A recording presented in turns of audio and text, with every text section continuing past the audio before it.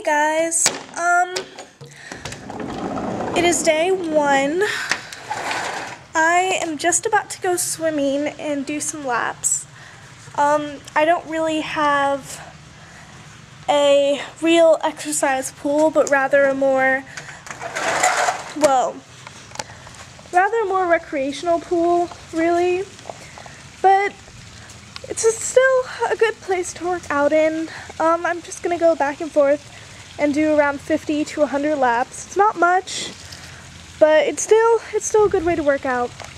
Swimming really is just a way to relax and not sweat as much, but like it really pushes your muscles. I remember when I had to do swimming in PE classes, I remember getting out of the pool sore and being really tired.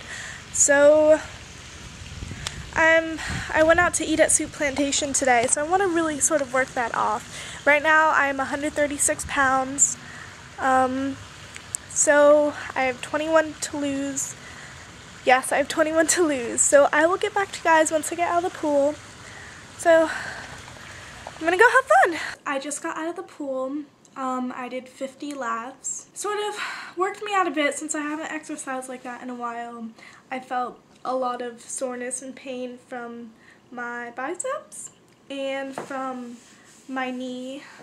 So that was nice. I made my muscles a bit sore and warmed up. So I started with 50 laps today. And every few days I'm going to increase it a bit. Next week I might do an extra 15 or 10 depending on my skill level. I used to tell my mom all the time that I wanted to go to a gym and work out there, and my mom would always say just go for a run or go swimming or use our treadmill, and I'd always be like no, because we don't have the bike machine and other workout stations. And I learned that it's really good if you incorporate and use what you have already.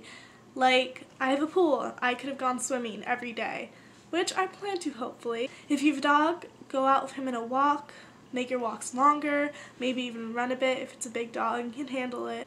If you have a nice neighborhood that's safe, go for a run there, or grab a friend and go for a hike. But be careful and be safe. I want to show you a tool I use to manage my weight loss and how much calories I eat.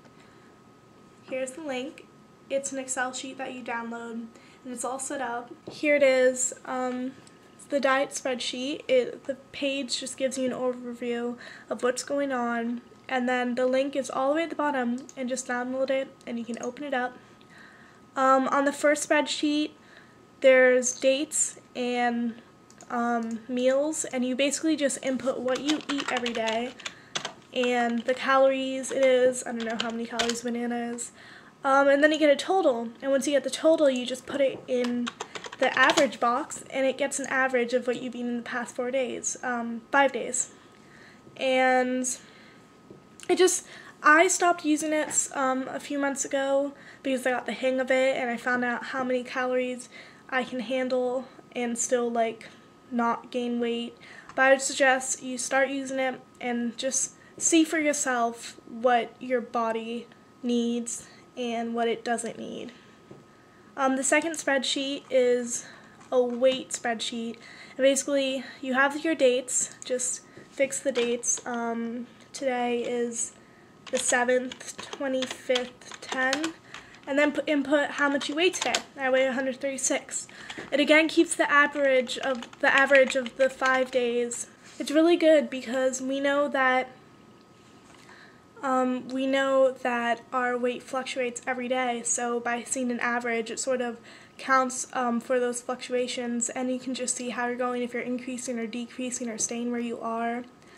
So it's really helpful, and it always motivated me because I feel so good when I see something on paper and it shows my progress, because we can't look in the mirror and say, oh, I see that I lost 0.5 of a pound.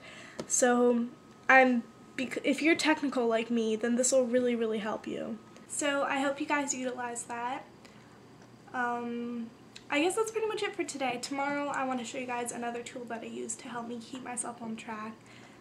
I'm one of those people that I need that motivation on paper or from friends, and just have to see that I need to progress. I'll explain that more tomorrow. Otherwise, have a good day, and I hope your first day is going well. And I just hope overall you're just feeling good about yourself after your first workout in a while. So I will see you guys later. Bye, guys.